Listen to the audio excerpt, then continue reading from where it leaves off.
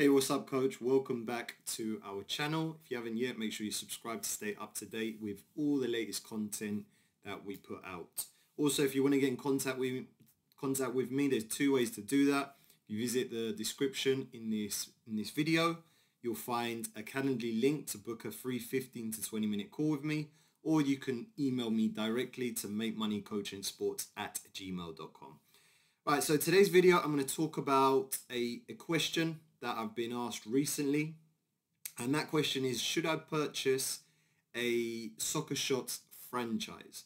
So Soccer Shots is obviously a massive company in the United States, based mainly, and they're pretty much, I'd say, in every single state across America, right? Every town or every city you go to, I could probably guarantee that you will find at least one Soccer Shot company or franchise operating in that area.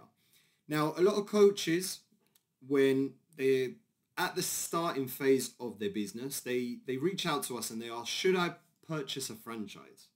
Should I invest in getting a franchise? And this is a great question, and it's one that when I think of it, there's three things to take into account. Right, number one, when you invest into a franchise, whether that be Soccer Shots or any other type of sports training business, you've got to make sure you have the funds to make that initial investment. Okay, so some coaches have that investment, some coaches don't have that money to invest, right? So the number one thing you need to take into account is, do I have enough money to be able to invest into a franchise?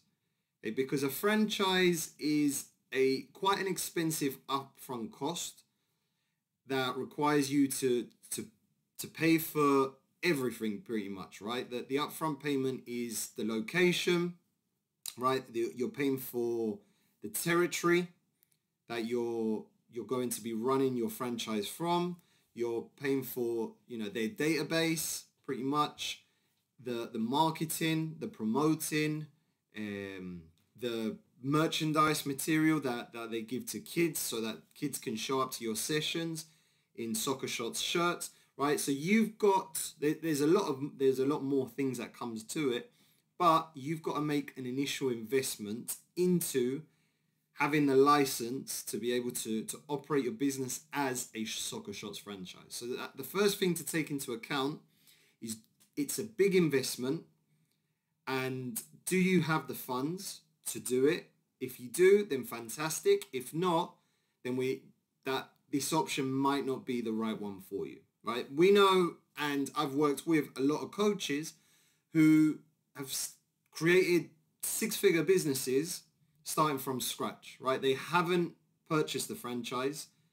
All they did was they put themselves out there, they marketed their business, they built a brand, they built systems, and they've managed to gain clientele and build a reputation for themselves, right? When you invest into a franchise, essentially you're just investing into a license to operate under their name, okay? So that's the first thing. The second thing is clients, right? When you purchase a franchise, and any new clients that come into that franchise, you have to remember that they're not yours, right? They're Soccer Shots clients. They aren't actually your clients.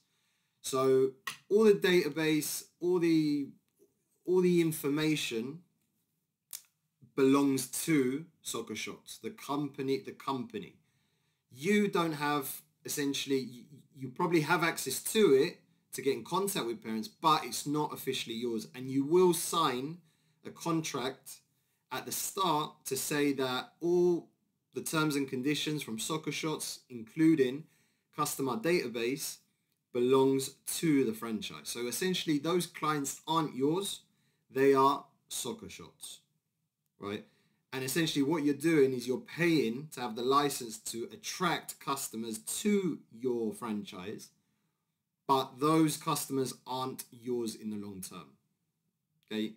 They're Soccer Shots. Now, if you start your own business, then yes, you keep your clients, right? Those clients are yours. You can offer them one-to-one training. You can offer them small group training. You can do camps, clinics. You can send out email marketing as many times as you want to them, right? But when you don't have the clients, so if you're a Soccer Shots franchisee, you can't offer those clients anything different to what the actual company offers. So if you want to offer one-to-one training, for example, you can't do that because they aren't your customers. They don't belong to you, right? So that's something to take into account as well. When you have your own business, those clients, those customers, that database is yours to keep, and you can do what you want with it. You can promote, market, you can keep selling them, you can provide different offers of different services to them. They're yours. But when you have a franchise, those clients aren't yours. Now, third thing to take into account is just because you purchase a franchise doesn't mean you're going to be successful. Right? A lot of coaches go into this with the mentality that if I buy a Soccer Shots franchise, it's going to be a success. Right? In the long term, yes. Okay, it probably will be a success because that company has a very strong name in the soccer industry in the United States. So it does have a strong name. It has a massive influence, right? And most parents that have kids that are younger know of the company. But it doesn't guarantee that the franchise will succeed.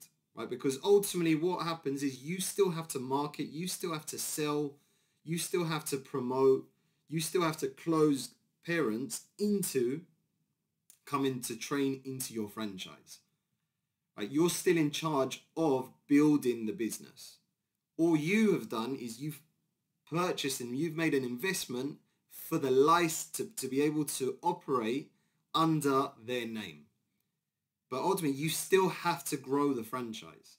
You still have to market. You still have to sell. You still have to talk to parents. You still have to get your name and your franchise out there to be able to attract and grow your clientele. So ultimately, if you think about it, building a business from scratch, whether it be as a franchise or as your own, requires the same effort and energy. If it's under your own name, you still have to build the business from scratch, right? You still have to get clients. You still have to talk to parents. You still have to offer training, right? You still have to do exactly the same things if you have a franchise than if you are operating under your own name. The only advantage is that you're able to operate as Soccer Shots, which means parents know and trust that brand a little bit more than if you were to start your company from, right?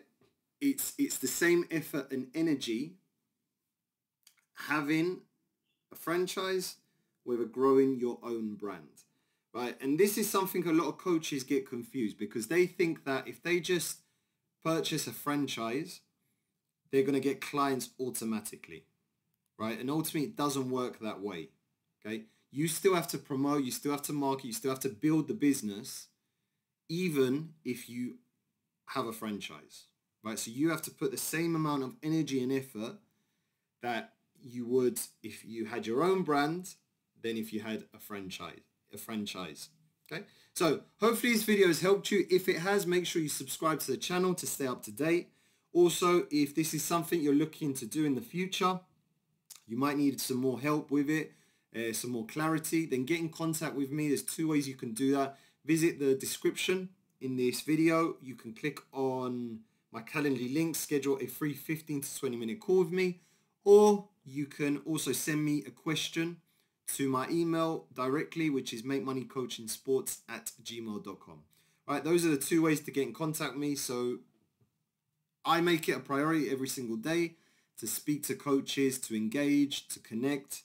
So don't be stuck with your business, reach out to me and I'll be happy to get on a call with you sometime this week. Okay, thank you for watching and I'll see you on the next video.